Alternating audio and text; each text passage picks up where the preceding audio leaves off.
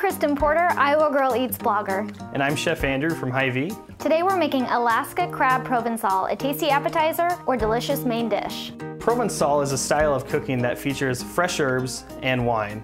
Today for our little spin on that, we're going to use champagne, some fresh rosemary, thyme, and marjoram, put that in a nice butter sauce, and top it on our fresh Alaska king crab legs from Hy-Vee. Great, while you're chopping, I'm gonna get started melting our butter.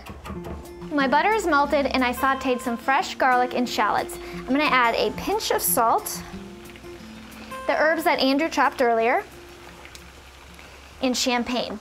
And be sure to add the champagne slowly or it might bubble over. And while the sauce is reducing, we're gonna go ahead and get our crab legs cooked. Really easy to do. You just wanna make sure you have a large stock pot, put a couple inches of water in there and bring it to a nice rapid simmer.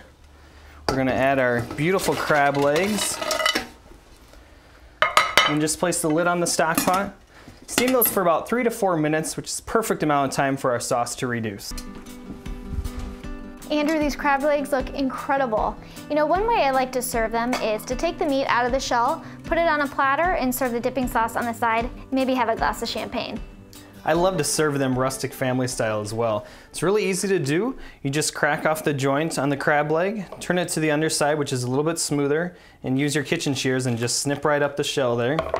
You're gonna expose all that delicious crab meat.